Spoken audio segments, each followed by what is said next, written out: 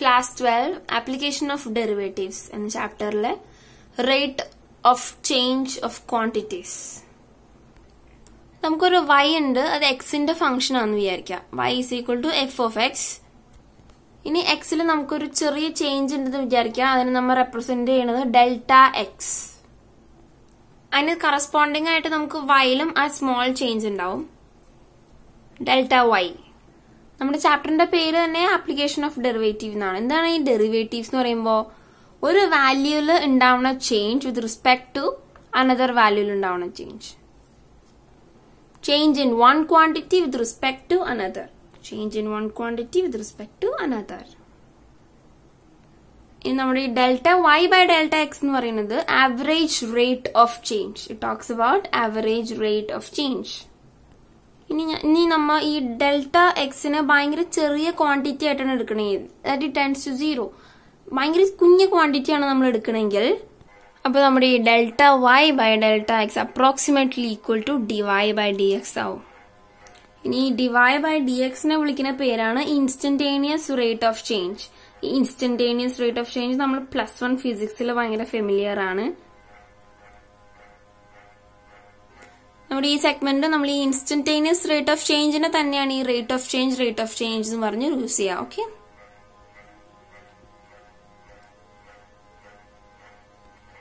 ഇനി ക്വസ്റ്റ്യൻസ് ചെയ്ത് നോക്കുന്നതിന് മുന്നേ നമുക്ക് അതിന്റെ സ്റ്റെപ്സ്, ഒരു ക്വസ്റ്റ്യൻ തരുമ്പോൾ നമുക്ക് അതെങ്ങനെ സോൾവ് ചെയ്യാം, അതിന്റെ സ്റ്റെപ്സ് നമുക്ക് ഏതൊക്കെയാണെന്ന് നോക്കണം.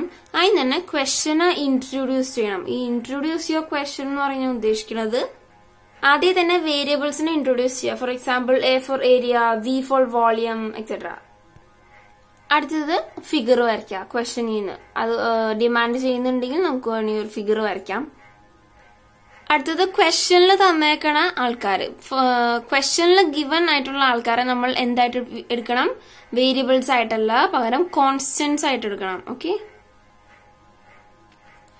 ഇനി ഡെറിവേറ്റീവ് പോസിറ്റീവ് ആണെന്ന് ക്വസ്റ്റ്യനിൽ തരുമോ, അല്ലെങ്കിൽ നമ്മളെ അങ്ങനെയാണ് നമ്മൾക്ക് കൺക്ലൂഷനിൽ കിട്ടിയതെങ്കിൽ ആ കിട്ടിയ ആൾ എന്തായിരിക്കും? അത് ഇൻക്രീസിങ് ട്രെൻഡ് ആയിരിക്കും ആള് കാണിക്കണേ. ഇനി ഡെറിവേറ്റീവ് നെഗറ്റീവ് ആണെങ്കിൽ അതൊരു ഡിക്രീസിങ് ട്രെൻഡ് ആയിരിക്കും കാണിക്കുന്നത്. അത് ഇത് ക്വസ്റ്റ്യനിൽ തന്നിട്ടുണ്ടാവും, അല്ലെങ്കിൽ നമ്മൾ സോൾവ് ചെയ്ത് വരുമ്പോൾ നമുക്ക് മനസ്സിലാവും.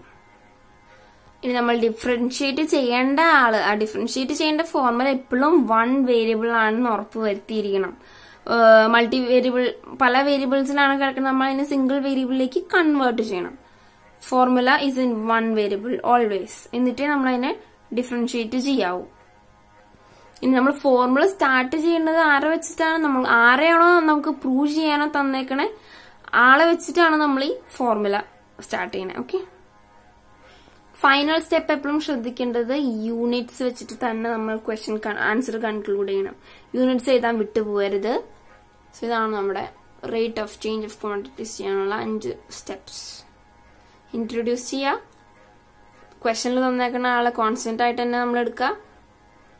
ഡിവൈ by D X greater than 0 ആണ് തന്നേക്കണമെങ്കിൽ ആ വാല്യൂ ഇൻക്രീസിംഗ് ആയിരിക്കും, അല്ലെങ്കിൽ ലെസ് ദാൻ 0 ആണെങ്കിൽ ഡിക്രീസിംഗ് ആയിരിക്കും. ആ ക്വസ്റ്റ്യനിൽ ആരെ പ്രൂവ് ചെയ്യണം എന്നാണോ പറഞ്ഞേക്കണേ ആളെ വെച്ചിട്ടാണ് നമ്മൾ ഫോർമുല സ്റ്റാർട്ട് ചെയ്യുക. ഫോർമുല സിംഗിൾ വേരിയബിൾ ആയിരിക്കണം, 1 വേരിയബിൾ. യൂണിറ്റ്സ് വെച്ചിട്ട് കൺക്ലൂഡ് ചെയ്യുക. ഇത്രയേ ഉള്ളൂ.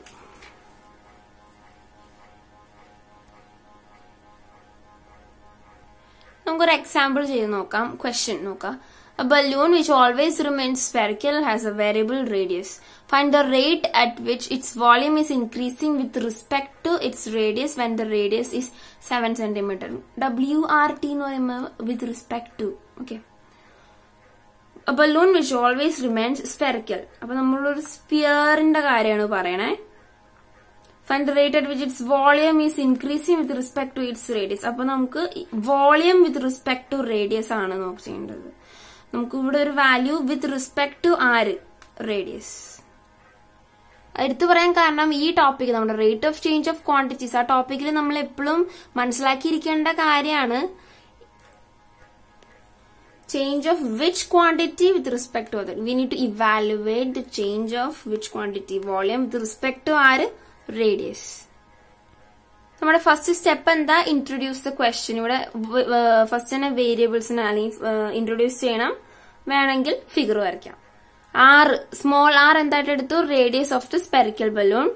V, capital V, volume of the spherical balloon. Volume of sphere എന്താ? V equal to 4/3 pi r cube.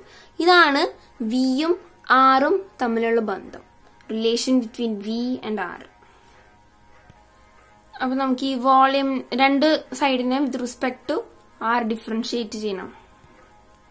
dv by dr equal to 4/3 pi 3r square. 3 cancel ആയി പോയി 4 pi r square.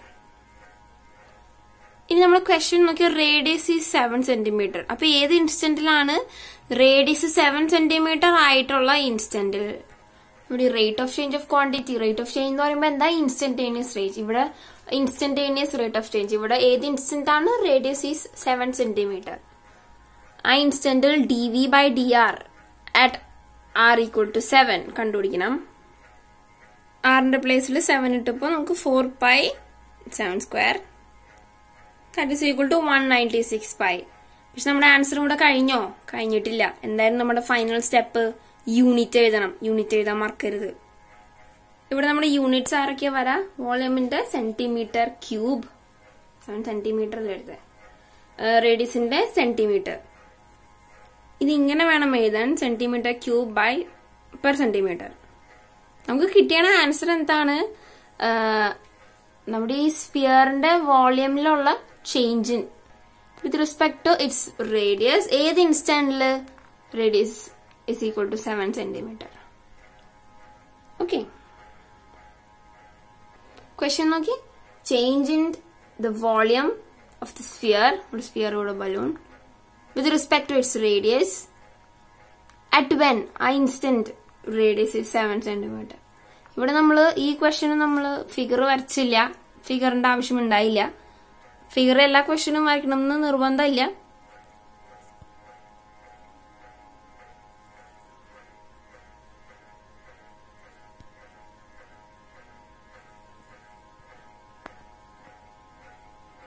Okay, നമുക്ക് അടുത്ത problem നോക്കാം.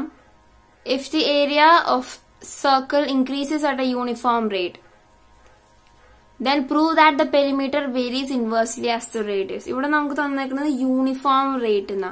ഇനിയിപ്പോ fast എന്നോ അല്ലെങ്കിൽ ഇപ്പൊ യൂണിഫോം റേറ്റ് ഇങ്ങനെയൊക്കെയാണ് തന്നേക്കുന്നത്. അതിന്റെ അർത്ഥം അത് വിത്ത് റെസ്പെക്ട് ടു ടൈം ആണ് ഉദ്ദേശിക്കുന്നത്. ഓക്കെ, കുറെ കാര്യങ്ങൾ തന്നിട്ടുണ്ട് അല്ലെ. നമുക്ക് അതിന് തന്നെ വേരിയബിൾസ് ഇൻട്രൊഡ്യൂസ് ചെയ്യാം.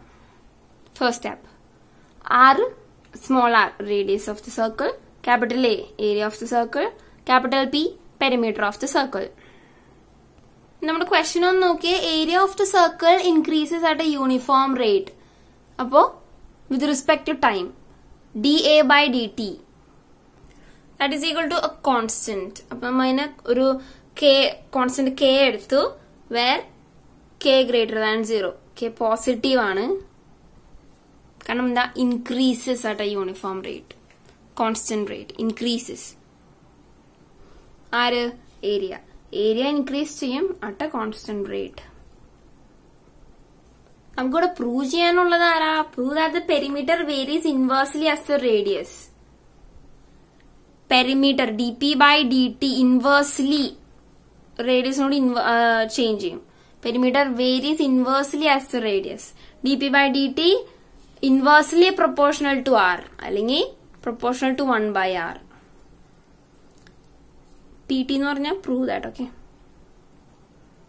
ഇനി നമുക്ക് ഏരിയ നോക്കാം. Area equal to pi R square. Circle ആണുള്ള question. നമുക്ക് ഏരിയ തുടങ്ങാം. Area is equal to pi R square. ഏരിയനെ with respect to time differentiate ചെയ്യണം. നമുക്ക് എന്ത് കിട്ടി? 2 pi r dr by dt.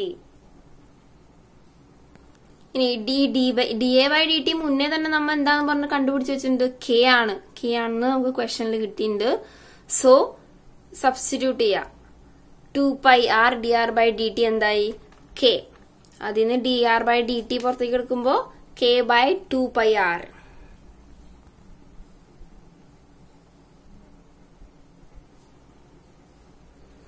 ഇനി നോക്കൂ, നമുക്കിവിടെ പെരിമീറ്റർ ഉണ്ട്. പെരിമീറ്ററിന്റെ ഫോർമുല എന്താ? Perimeter equal to 2 pi r. ഇതിനെയും നമ്മൾ ഡിഫറൻഷിയേറ്റ് ചെയ്യണം വിത്ത് റെസ്പെക്ട് ടു ടൈം.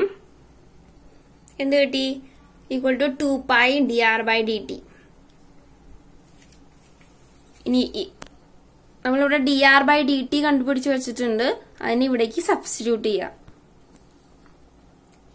ഈ വാല്യൂ ഇവിടേക്ക് സബ്സ്റ്റിറ്റ്യൂട്ട് ചെയ്യുമ്പോൾ നമുക്ക് എന്ത് കിട്ടും? 2π × k/2πr. 2π ക്യാൻസൽ ചെയ്ത് പോവും.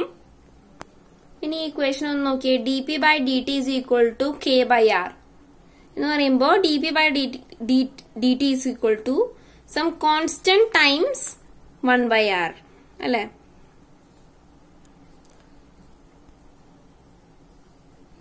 അതിന്റെ മീനിങ് എന്താ?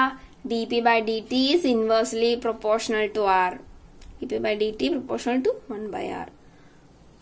അതന്നെയല്ലേ നമ്മുടെ question. Perimeter varies inversely as the radius ഇല്ലേ? നമ്മുടെ perimeter varies inversely as the radius. നമ്മൾ പ്രൂവ് ചെയ്തു.